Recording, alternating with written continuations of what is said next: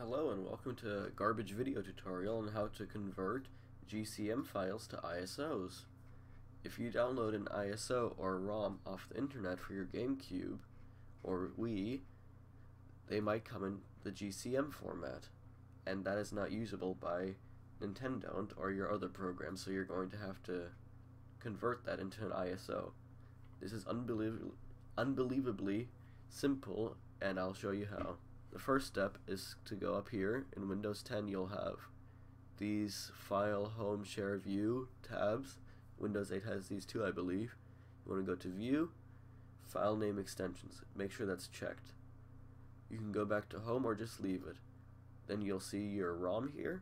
I'm going to click on that, right click, rename, delete.gcm, type .iso. Don't change anything. I mean, you can also rename to there. That can work too. Press enter. This dialog will pop up. Just click yes. There you go. There's your ISO. It's that simple. It should work perfectly fine. For me, it works.